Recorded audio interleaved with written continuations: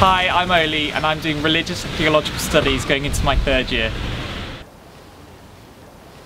Religious studies was always my favourite subject at school and the one I was best at, and I have a great interest in how people react and how they act in certain different societies. I thought this course was the best way to learn more about that.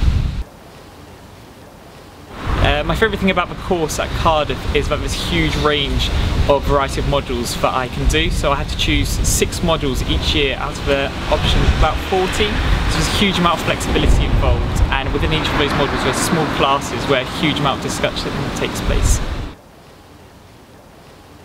My favourite module is Bodies, Spirits and Souls, which is looking more at animism and different Aborigine and unusual cultures that reflect religious beliefs but in a smaller population.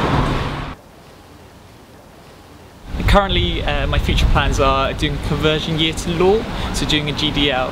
I feel that my course has definitely helped me because it's introduced a more kind of ethical side to my thinking and how people react in certain ethical theories.